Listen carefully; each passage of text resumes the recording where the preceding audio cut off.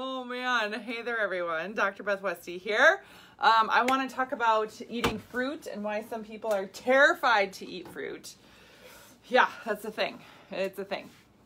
If you're like, is she for real? Yeah, I'm being for real. Why is there's like a weird shadow from something right here? Do you guys see that? It's bothering me. Anyway, I'll figure it out later at some point. I want to talk about sugar, fruit, all these things, especially with the holidays coming up. Oh, I've been doing my Jumpstart calls with the 12-week challenge. So I'm going to put a link here. If you have not scheduled your call right now, you can schedule your call. Click the link, schedule the call, learn more about the 12-week challenge. Shift and change your nutrition to match your hormones in your cycle to get and keep a better result. But it's one of those things that I hear from people all the time. Are bananas bad for you? Are they good for you? I'm like, it's a banana. It's just a banana, right? Oh, I don't eat fruit anymore. I haven't eaten fruit in 2 years. 2 years without eating fruit because they're terrified of having those sugars. And I'm like, that's weird.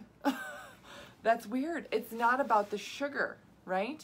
It's about really getting full nutrients in. So if you are a person that's been terrified to eat fruit, I mean, on the scale of fruit, there are things that are lower glycemic and higher glycemic, right? So there are those things. So I'll just jot down a few of these things here. Maybe things like watermelon. Wow, I almost spelled that wrong. Cantaloupe, things like that. These are a higher glycemic index. Oh, I'm gonna move this light because I don't think you guys can see that very well. There you go. Watermelon, cantaloupe. These are going to be higher. So glycemic index all has to do with how your body burns the sugars. You want things that are medium or low glycemic index. Sugar, like regular table sugar, is 100, right? That's it.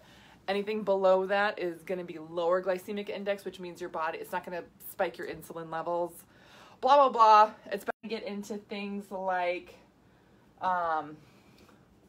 oranges, lemons, limes. Then you're going to get into things like apples, pears, fruits like that. And then berries. Berries are also really, really low. So this is low glycemic index. But that doesn't mean, apples are going to be, bananas. I mentioned bananas are going to be about there. But that doesn't mean that you can't eat bananas, right? That doesn't mean you can't eat them. So I've talked about this before, and I remember I chatted with the gal. She was like, I saw this video you did where you talked about fruit and blah, blah, blah, blah. I haven't eaten fruit. I'm terrified of fruit.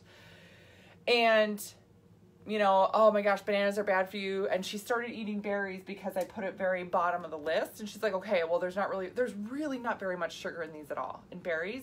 And they're super high in antioxidants, super good for you, get organic ones, ones where they don't use pesticides, stuff like that.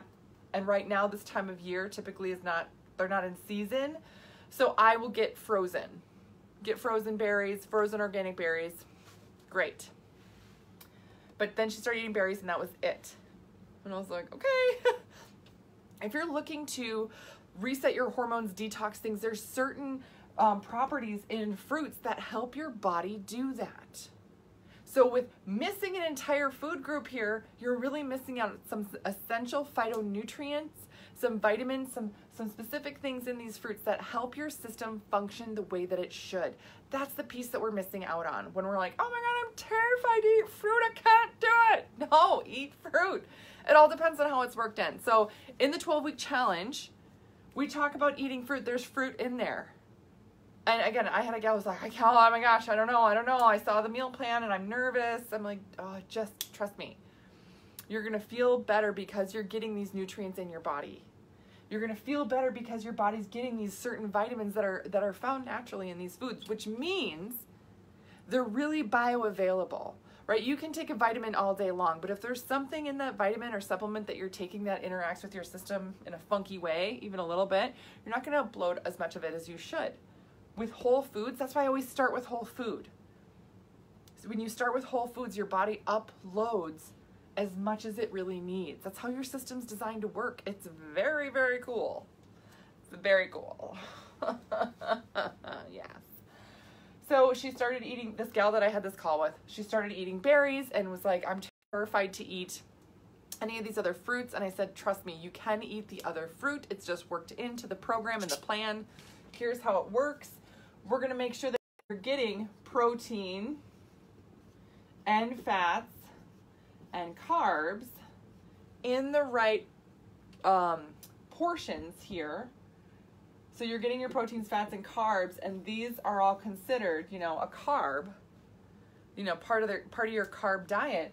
So when you're getting proteins and fats in a good ratio, you can have carbs, and it's not a big deal. In fact, these carbs, and this includes fruit, actually help your system upload the maximum amount of protein that you're trying to get. If all you're doing is eating proteins and fats and you're not getting any carbs, your body can't actually upload that full amount of protein. That's not how the system works. That's why people who don't eat fruit or don't eat sugars or don't eat carbs or follow keto have a hard time. You're not uploading that max amount of protein that you're actually eating. It's just not physiologically, that's not how your body works, right? So when I work with women in the 12-week challenge, we start with body physiology. We start with how your body works and functions, how it digests, absorbs, all that other stuff, metabolizes. And then we work with your hormones. How do your hormones work? How does everything shift and change throughout the month? And how can we match that, support that? And then anywhere along the way that you're struggling in terms of blood sugar, in terms of hormonal dysfunction, we work on whole food, you know, to supplement, whole food first to supplement, to really help your system function at its best, so that things like energy, sleep, you know, weight loss, all that stuff is a natural side effect of your body working better. So that's what I got for you guys tonight. Thank you for tuning in. Hopefully you learned something about sugars, and don't be afraid to eat sugars, and don't be afraid to eat. But again, we are booking these calls right now. They are getting booked out. If you really want a call and you're like, oh my gosh, none of these times I'm available for, or the times that you only have available left, I can't, send me a message.